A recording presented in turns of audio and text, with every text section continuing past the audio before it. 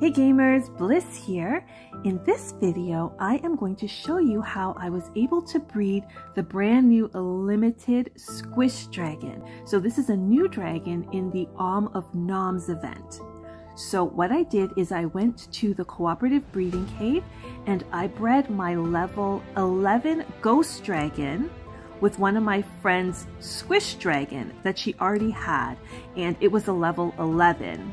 So the Squish Dragon is a 17-hour incubation time. So when I bred my dragon with my friend's dragon, I did get 17 hours, so fingers crossed, I'm getting the Squish Dragon.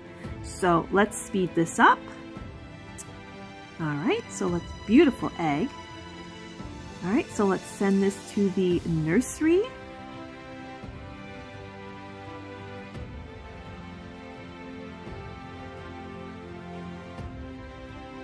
Okay, so of course I'm going to speed this up for you. I'm not going to let you sit here for 17 hours. And there we have it, the Squish Dragon, the brand new rare Squish Dragon.